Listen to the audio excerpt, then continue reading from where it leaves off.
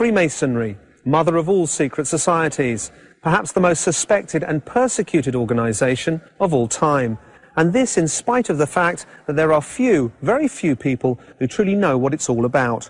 Is it really, as its critics say, the hidden power behind the most important world events, or is it, as we can see today, a slightly decadent social club with childish rituals?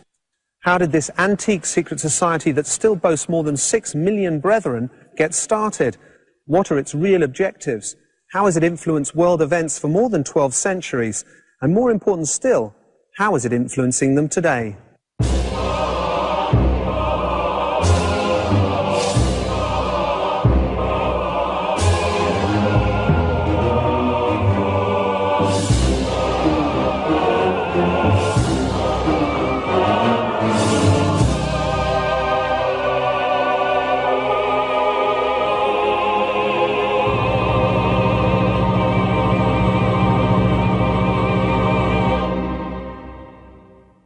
Freemasonry defines itself as an innocent fraternity whose primary objectives is to seek the welfare of humanity through the spiritual elevation of its members.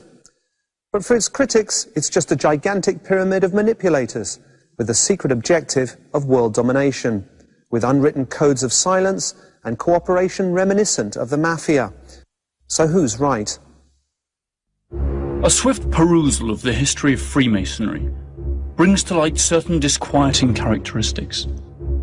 Its impenetrable secrecy, the severity of the penalties for those who break their oaths, the general public's ignorance of its true reach, influence, and real purposes, and most disturbing of all, its obvious participation in many of the key events that have changed the course of history over the last few centuries. Secret rituals, obscure symbolism, mysterious objectives, qualities made an easy target, mainly by its arch-enemy, the Roman Catholic Church. And one wonders, are these real reasons to fear Freemasonry? Or is it all just a matter of groundless accusations, mere incomprehension and prejudice against enlightenment? Why do the Freemasons still maintain such secrecy if they have nothing to hide? So how did it all begin? The origins of Freemasonry go back to the 7th century, when it was founded as a guild of builders, bricklayers and stonemasons, who tried to keep secret their technical knowledge in order to protect their livelihoods. These masons were not the construction workers we might picture today, but technical and artistic masters that could undertake the most prestigious constructions at a time when building technology was limited to a set square, a plumb line, and little else. The original Masons built cathedrals and castles that endured for centuries, surviving wars, earthquakes, time.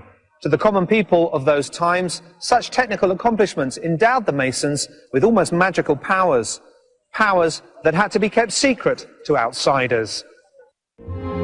Thin columns that still hold graceful, ogival arches with narrow ribs, towers of hitherto unimaginable heights that scrape the heavens and inspire God-fearing veneration, chambers with perfect acoustics and overhanging gargoyles to scare away evil spirits, ratios of strength, beauty, and proportion that even today surprise engineers and mathematicians. The extraordinary knowledge and skills of these men constituted the best-kept secret of all time. The development of projects would take generations to complete, and the accompanying know-how was passed down from father to son, from teacher to apprentice. The full preparation of an apprentice took 7 years and began when he was only 12. After the first 3 years, there was an initiation ritual, and certain codes and symbols were revealed to him.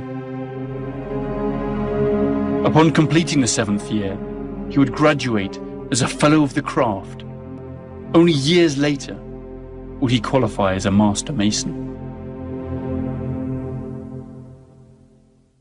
Freemasonry soon acquired a spiritual and ideological dimension that clashed with the value system of its time. This made it the perfect organization to host ideas considered dangerous, ideas that needed to be kept secret at all costs. This earliest manifestation of Masonry is known as operative Masonry, since its members were active builders. Though the society was born in the Middle Ages, Masons were inspired by much older secret societies, some dating from pre-Christian times. Secret societies have existed since the dawn of civilization. They were formed in order to preserve and defend knowledge that afforded power, and to transmit and maintain ideas that offended the powers that be, ideas whose free and open expression might have brought down a death sentence upon a person who simply dared to utter them. A good example is the Pythagoreans, who were organized like a secret society. Pythagoras was a philosopher who lived in Greece in the 6th century BC, and his discoveries had immense influence on Masonic thought. Centuries later, Pythagoras' theorem was of great importance to the operative Masons, as it allowed them, for example, to execute perfectly straight angles. Pythagoras was pursued and murdered by his enemies, but his knowledge persisted, and the set square became the emblematic symbol of Freemasonry that is still used to this day. Operative Masons clearly despise what the clergy had become just a few centuries after the death of Christ. A decadent bunch of sinners too busy looking after their worldly possessions to take time to shepherd the souls of their flock. The same feelings were felt for the oppressing nobility who owned land and life. The irony was that the Masons, ideological antagonists to the persecutory dogmatism of Rome, had in the Catholic Church and in nobility their main client. The old bas-reliefs and ornamentations of Europe's most famous cathedrals still bear witness to the sharp humour through which the Masons left evidence of their disagreement with and distrust of that omnipresent power. In the Church of St. Sebald in Nuremberg, there is a tomb showing a monk and a nun in a pretty compromising position. In the Cathedral of Wurzburg, replicas are found of the famous Joachim and Boaz columns that stood at the entrance of King Solomon's temple. They are fundamental symbols of Masonry, together with Hiram Abiff, the mythological builder of King Solomon's temple, who was murdered because of his refusal to reveal the secret of his art. A genuine, coded Masonic signature. But the belief that Freemasonry is an atheistic movement solely because of its hatred of the Catholic Church is completely misguided. The Masons simply wanted to have the liberty to worship God in the way they chose, not in the way dictated to them by Rome. To be accepted into the Brotherhood, every Mason must believe in a unique supreme being, no matter who it is. To accommodate for different beliefs, and in line with their origins as builders, Masons have come to call this being Gao, or Gautu, great architect of the universe. Its symbol, the all-seeing eye, is inspired by the Egyptian eye of Horus. The Regius manuscript on display at the British Museum is an anonymous poem on the subject of moral duties and is dated around 1390.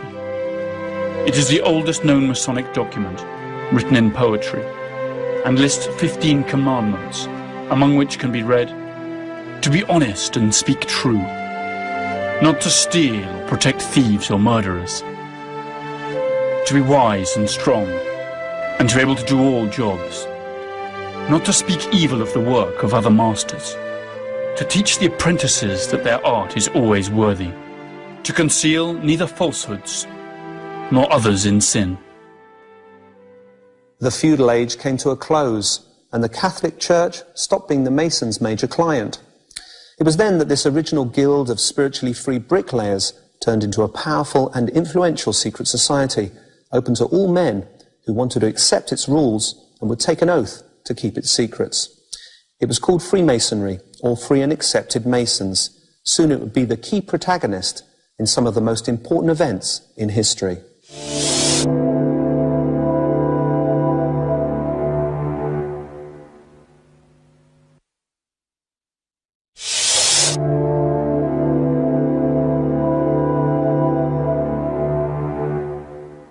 Let's recap. Far from being an ignorant association of superstitious bricklayers, the original operative Masons were upholders of ideals of liberty that naturally brought them into conflict with those who were both their best clients and their oppressors, the Catholic Church and the European monarchies.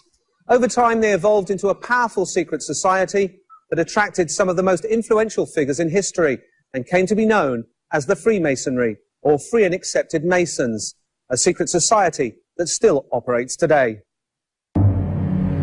The name, Free and Accepted Masons, was born when the original operative Masonry transformed itself into a wider secret society in a period that lasted from the end of the Middle Ages to the Renaissance. Free makes reference to the fact that no slave or bondsman could join, and accepted implies that the member is accepted despite not being a builder. Though the structure and ceremonial rites of the original Masons has remained shrouded in secrecy, it is known that they were based on the Egyptian liturgy of sacerdotal initiation, the death and resurrection of Osiris, the renunciation of the indifference to a previous life. Above all, Freemasonry expects its brethren to die spiritually and be reborn as new, superior men. Even today, these original rituals are repeated in an almost identical fashion. First, the profane is led to the chamber of reflection, a room painted black, with a table, a stool and a desk. Upon the table there is a jug of water, some bread and 2 cups, one filled with sulphur, the other with salt. On the walls are the symbols, the sickle, the sand clock, the rooster, and the letters V, I, T, R, I, O, L, which is an acronym for the Latin alchemical phrase Visita interiore, terrae rectificando in vienes occultum lapidem. Visit the interior parts of the earth. By rectification, thou shalt find the hidden stone. An invitation to an inner search of the depths of the human soul, in silence and meditation. The profane answers the questions: what does man owe to God? What does man owe to himself? What does man owe to others? And he draws his last will. Blindfolded, the candidate is divested of all metallic substances, since metal represents civilization, and stands neither naked nor clothed, and similarly with his right leg uncovered as a sign of humility. His left shoe is removed, also a sign of humility, and a cable tow is placed round his neck as a symbol of what binds him to the profane in the world. After overcoming the tests, the blindfold is removed and he receives the light. Finally, he takes an oath to the great architect of the universe over the Book of Constitutions. A Bible with a set square and a compass on top of it are also used, because Freemasons do not deny the existence of God. They simply reject ecclesiastical institutions. The oath is written on a paper that is later burned. When he receives the light, the candidate is initiated, and the brethren point at him with swords to invest him with positive energies. In some rites, the initiate also receives a sword to symbolically defend himself, to protect the lodge, to attack his enemies, and, curiously enough, to avenge the murder of the last great master of the Knights Templar, Jacques de Molay. Freemasonry is organized into smaller groups known as lodges. We have all heard this word 1,000 times over, shrouded in mystery and distrust. The origin of the first lodge is the most intriguing, since it opens the possibility that Freemasonry might be the continuation of the Order of the Knights Templar, and its rituals the means to hide a 1,000-year-old secret, the content and destiny of the Knights' mythical treasure. The first recognized Masonic lodge in the world was the Kilwinning Lodge, Lodge number 0, or Mother Lodge of Scotland, and its origin dates back to the year 1140, when the Masons, who were building the neighbouring abbey of Kilwinning, organised themselves into a guild. Scotland has been the epicentre of many events that seem to connect Freemasonry with the Order of the Knights Templar. To understand how, we will need to go back to the First Crusade, when two young noblemen fought side by side to free Jerusalem from the Turks. One, Hugh de Payenne, would become the founder of the Knights Templar. The other, Henry Sinclair, a Scottish knight of Norman descent, would sire a dynasty that centuries later would be of vital importance for the birth of Freemasonry. The Order of the Knights Templar was founded in Jerusalem as a monastic and military order by Hugh de Payennes and 7 other knights after obtaining papal blessing. The Templars excavated the ruins of King Solomon's temple, and legend has it they unearthed a fabulous treasure. Whether or not there is any truth in this legend, the fact is that soon after, they became immensely rich and powerful. Some speculate that they had recovered documents that demonstrated Jesus had left descendants, thus putting the Church of Rome on the rack, who, prompted by extortion or otherwise, granted the Templars enormous benefits. Whatever the case might be, history does tell us that on returning from Jerusalem, Hugh de Payennes visited Scotland, where he established the first oratorium outside the Holy Land, on territory belonging to the Sinclair clan. One legend has it that the Sinclairs, Saint-Clair in French, are Merovingian descendants of an alleged lineage stretching back to Jesus Christ. We have then a precursor of Scottish Freemasonry fighting side by side with the creator of the Knights Templar. This is the first fact in a sequence of coincidences that has given rise to a good deal of speculation. There are more curious facts. The Knights Templar became the financiers of monarchs all over Europe, a profitable but dangerous business that eventually sealed their fate. The persecution of the Knights Templar was unleashed in 1307, when Pope Clement VII, pressured by King Philip of France, who was enormously indebted to them, accused them of several heresies, including sodomy, adoration of the devil, Baphomet, and many other mortal sins. The Knights Templar were persecuted, tortured, and their order finally eliminated. Grand Master Jacques de Molay was imprisoned and tortured for 7 years, after which he was convicted to life imprisonment. Faced with the verdict, de Molay, who was already 70 years old, together with his friend Geoffrey de Charnay, claimed that all their confessions had been obtained under torture and that both they and their knights were innocent. That act of bravery sealed their fate. On the night of March the 18th, 1314, both were carried to the banks of the River Seine and burnt at the stake. De Molay died facing the Cathedral of Notre Dame, praying, proclaiming his innocence, and cursing both king and pope. But the ambitious King of France could not seize the Templars' wealth. The few knights that fled the massacre apparently carried their mythical treasure with them, and the rest was passed on to the Order of the Hospital, another religious group. One of the main havens for the surviving Knights Templar was remote Scotland, whose king, Robert the Bruce, had been excommunicated by the Pope. Scotland, the land of Henry Sinclair, fellow adventurer of the first Knight Templar. The saga continues. In the mid-15th century, a descendant of Henry Sinclair, the Crusader, called William Sinclair, started construction of a chapel in Rosslyn, to the south of Edinburgh. This chapel, mentioned in the bestseller, The Da Vinci Code, was supposedly built to hide the treasure of the Knights Templar in its vault.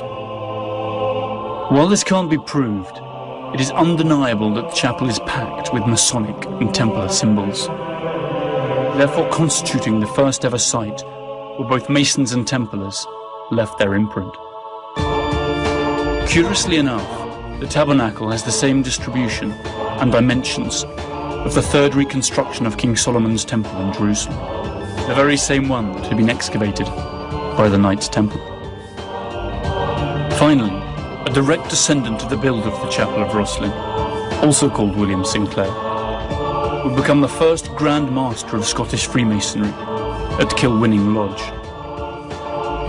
This Mother Lodge is erected on the same grounds that had been visited by Hugh de Payens 400 years before, that is, on Sinclair land.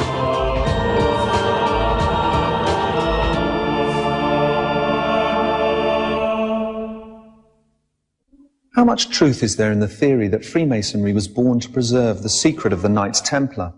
How closely were these organizations really related? Aren't there Knights Templar names and rituals in the York Rite of Freemasonry? Why Knights Templar and not something else? Let's recall the Mason initiation formula. Visit the interior parts of the earth. By rectification, thou shalt find the hidden stone. The Knights Templar dug for years seeking something hidden. Is it all just a peculiar coincidence?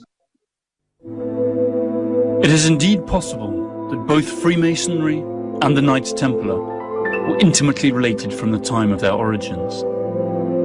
But it is also plausible that they became related somewhat later, due to a simple ideological affinity, since both societies shared an anti-clerical and anti-monarchical ideology, and they both knew very well what it was like to be persecuted. Perhaps the mysterious bond between Masons and Knights Templar will never be proven, since those who know Masonic secrets are forbidden to reveal them, for fear of painful torture followed by death. Such is the punishment for those brethren who reveal the secrets of the Lodge. The oath of the 10th degree of the Scottish Rite is just one of the many examples of the brutality with which Freemasonry condemns its betrayers. It concludes, "And in failure of this my obligation, I consent to have my body opened perpendicularly and to be exposed for 8 hours in the open air, that the venomous flies may eat my entrails, my head to be cut off and put on the highest pinnacle of the world, and I will always be ready to inflict the same punishment on those who shall disclose this degree and break this obligation." An oath that one would think twice about before breaking. In the 17th century, Freemasonry acquired such importance that it began to make powerful enemies. Its inner circles became tighter and tighter. Its power to influence society grew in proportion to its expansion. Very soon they began to pull the strings of history, strings that perhaps they still pull today.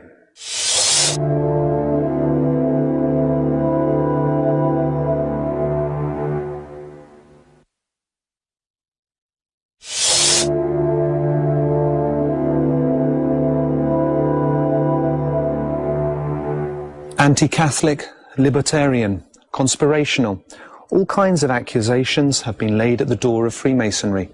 Their particular method of organization and their lexicon packed with mystifying words such as rite, orient, apprentice and master have surely contributed to their reputation. Freemasonry is an international organization that is subdivided into lodges or independent chapters without a global governing authority. In the hierarchy of Freemasonry, there are 3 degrees which are taken in sequence: Apprentice, Fellow of the Craft, and Master Mason. A lodge that confers all 3 degrees is called a Blue Lodge, or Great Lodge, which constitutes the foundation of Freemasonry. Then there are the so-called appendages, such as the York Rite and the Scottish Rite. To reach this hallowed level, one must have first achieved the 3rd degree, that of Master Freemason. The York and Scottish rites offer 10 and 33 degrees respectively, with their corresponding rituals and symbols. Another offshoot of Freemasonry is the Rosicrucian order, that does share a common origin, but also incorporates mystical elements, alchemy, and other philosophical principles that set it apart from what we understand by Freemasonry today. An understanding of the symbols of Freemasonry will surely help us shed some light on its true purpose and ambitions. If we look carefully enough, we will see their imprints in the most unlikely places, reminders that they have been there too, and still are. Freemason symbols convey ideas of spiritual growth, and many of them are inspired on those of the original Mason builders. The plumb line suggests rectitude, the spirit level, equality, the set square uprightness, virtue, and forthrightness. It is identified with the worshipful master. The compass symbolizes the Masonic ideals of friendship, morality, and fraternal love. When drawing a circle, the central point is the Freemason, and the circle is his world. The Freemason should live according to the principles of friendship, morality, and fraternal love. The trowel symbolizes the mortar that cements the Mason brethren. The 24-inch ruler stands for the 24 hours of the day. The hammer reminds the Masons that they should work on shaping and improving their character. The 5-pointed star symbolizes the Supreme Being, and also the 5 points of camaraderie, a secret that cannot be revealed. The white ram blanket represents purity. The slipper reminds Masons of their preparations for the degree. To enter the temple, they must remove their shoes and put on slippers. The point inside the circle with the 2 lines running parallel along it, and the book above it, symbolize the earth, the point, the heavens, the circle, and the 2 solstices, the parallel lines, which are the 2 main festive days of the year for Freemasons.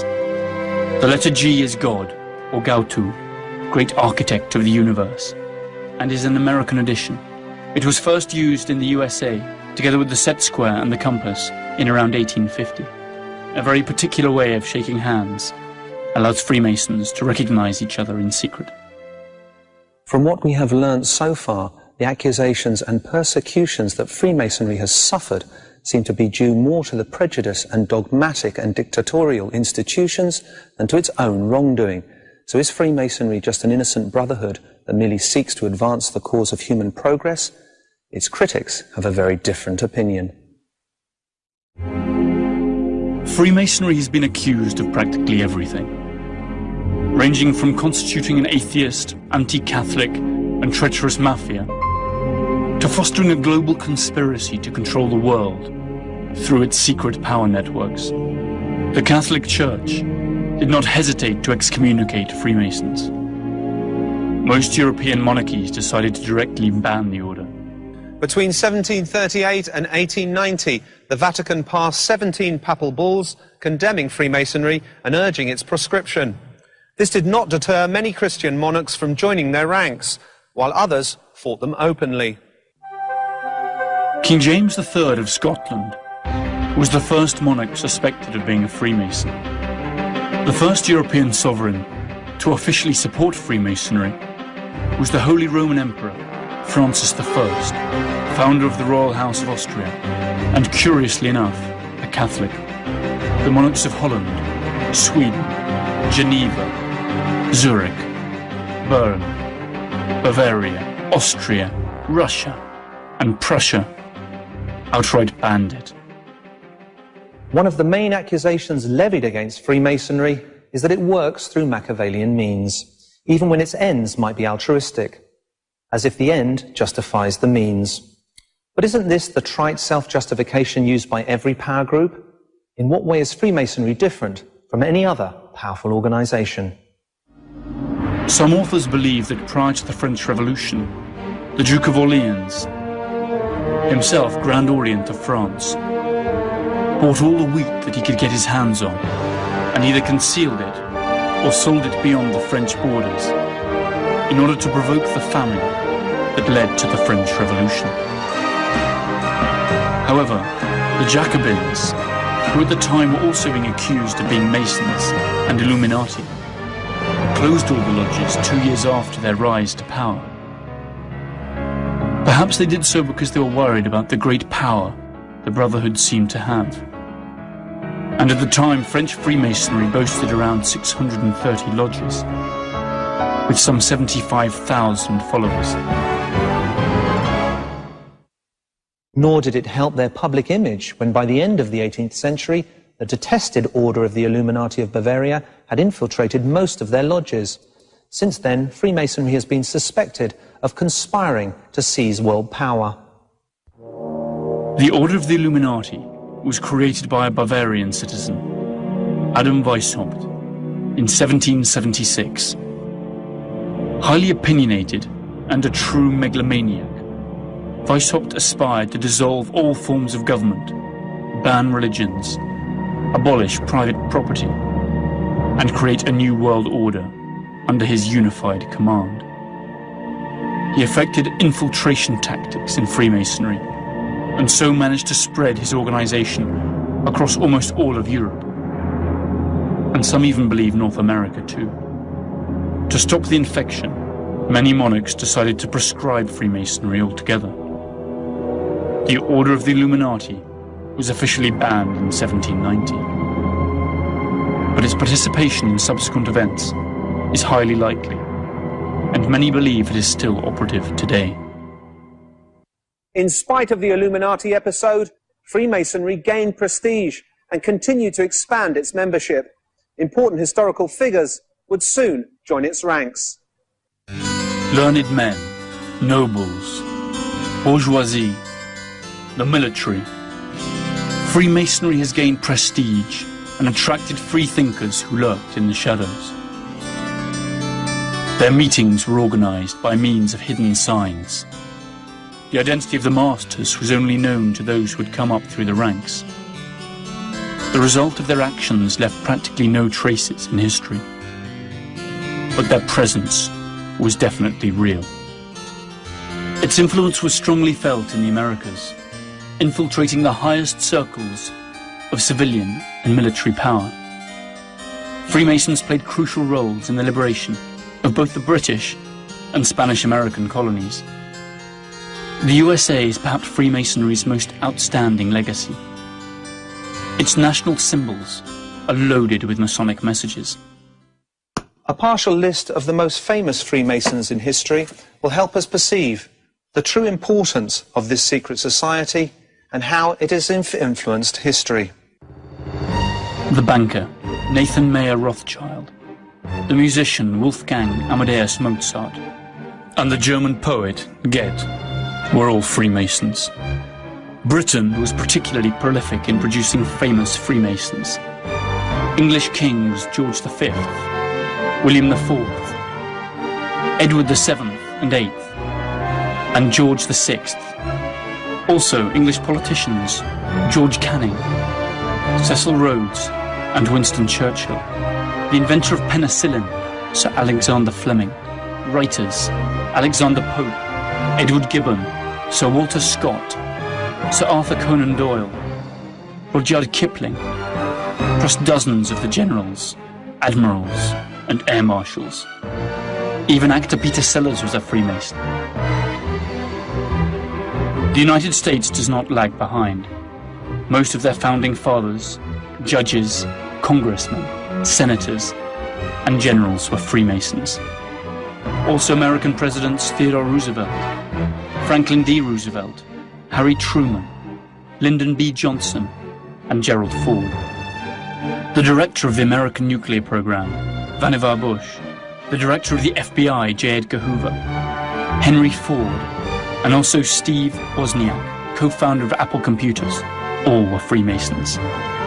In South America, figures like Simon Bolivar, San Martin, and Benito Juarez were also Freemasons. And the list just goes on and on. The importance and popularity that Freemasonry acquired earned it more bloodthirsty enemies than the Catholic Church. Paradoxically, the bloodiest and most effective persecution launched against Freemasonry came from another excommunicated group, the Bolsheviks.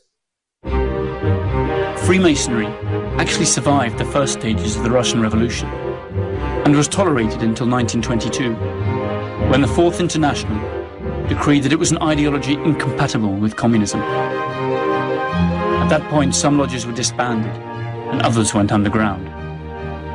In 1926, a strange request from Mason Boris Astromov to Joseph Stalin to allow Masonry to operate under official sanction resulted in the arrest, torture, and imprisonment of known Masons. Freemasonry disappeared totally during the remaining years of Soviet rule. Astromov himself was detained, interrogated, and died soon after his release. Freemasonry disappeared, or survived in the shadows. The first Russian lodge to operate freely again was the Harmony Lodge. And that did not happen until as recently as 1992. In the 20th century, Freemasonry would suffer not only the persecution from the Bolsheviks, but also from the Nazis. It was in this century that the term Jewish Masonic was coined, and the most daring conspiracy theories saw the light. How much truth there is in all this?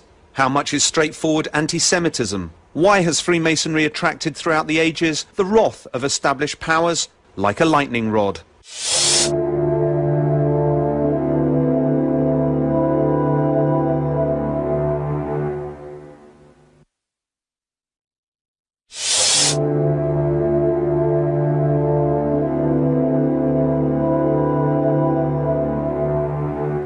The 20th century was not kind to Freemasonry. During the communist era, it was banned in all of Eastern Europe and the Soviet Union. Its lodges dissolved, its libraries destroyed, its members pursued and imprisoned. It fared no better in Nazi Germany. In Mein Kampf, Hitler proclaimed that Freemasonry had been infiltrated by the Jews, and that it was now their instrument.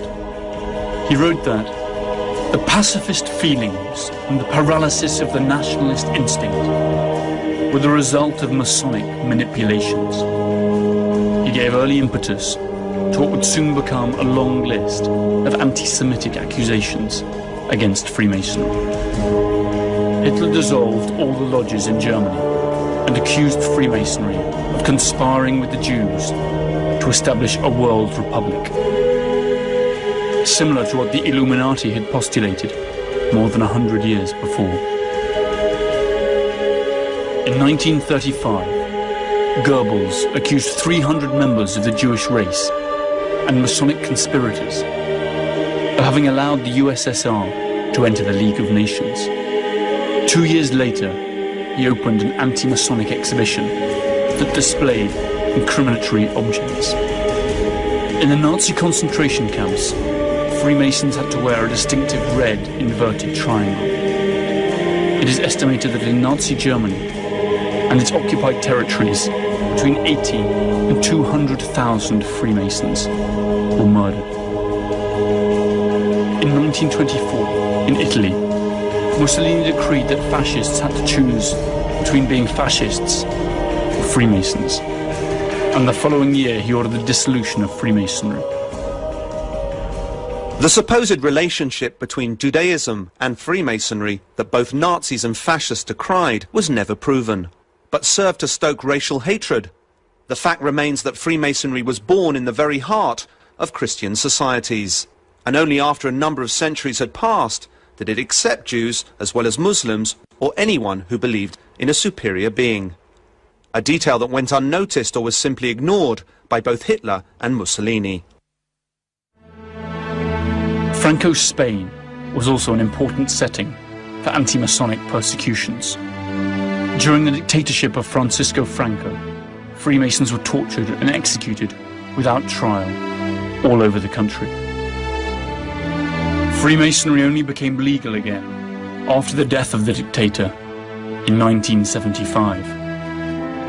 In more recent times, Saddam Hussein introduced the death penalty in Iraq for those who promote or support Zionist principles, including Freemasonry. What does this tell us about Freemasonry? Judging on the quality of its enemies, there's not much to add. But what about Freemasonry today? At present, it is estimated there are still between 4 and 6 million active Masons distributed among some 100,000 lodges worldwide. Most lodges are now a sort of social club, where charity, ancestral rites, secrets, curious clothes, and even bingo competitions and theme parties coexist. Masons no longer hide their membership to the Brotherhood, and even boast bumper stickers that clearly identify them. Most even have their own web pages. They also donate huge amounts of money to charity. The main problem today is that the young have little or no interest in joining their ranks. Perhaps Freemasonry is being defeated by time. Its ancient liturgy, its moral principles, its opposition to religious authorities who've become less and less important as time goes by, sits uneasily in a culture attuned to postmodernism and the internet, virtual games, individualistic cults, or the insatiable consumer society, where the advancement of a man and spirituality have little place. Perhaps their waning also has to do with their reluctance to accept women outside ancillary lodges for ladies. A stubborn archaism that still persists. Perhaps the last and greatest Masonic accomplishment of the 20th century has been the routing of Hitler and Nazism. Roosevelt, Truman, Churchill, King George VI, General Bradley, MacArthur and Marshall, all of them were Masons. Many years have passed since then. However, there are still some events that can be ascribed to Freemasonry, flickers of life that tell us that the giant may only be sleeping.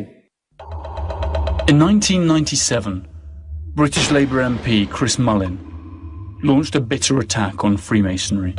Mullin was convinced that police Freemasons bestowed special privileges on criminal Freemasons. There was a lot of hysteria in the British press, but in the end nothing was ever proven. In the National Assembly of Wales, it has been obligatory since 1999 for parliamentary Freemasons to reveal their status. Judges and the police have been asked to do so voluntarily. So if Freemasonry today is just a tawdry social club, why did Saddam Hussein persecute them, while in the United Kingdom they forced Freemason policemen and judges to reveal themselves as Masons? Two countries ideologically at loggerheads who've recently waged war once shared a common enemy. Is it simply because Freemasons are an easy target for politicians? Freemasonry has always been characterized by its shape-shifting abilities, for having a low profile, and for going underground at the right time. This strategy has reaped them splendid rewards for centuries. New names, new ways, new members. It wouldn't be at all impossible that they could be applying those same tactics today. Can a society that has influenced the most important events and attracted key historical figures simply fade out of existence? Is it possible that this new silence, this apparent senility, is simply concealing a change of plans and strategies? Our daily life is often affected by decisions that are unknown to us, and Freemasons might still be behind them, without us even suspecting it. Not to mention the powerful manipulation exercised by the media, much of which is in the hands of Masonic brethren. Is it not right to wonder through which channels Freemasonry's subtle messages reach us?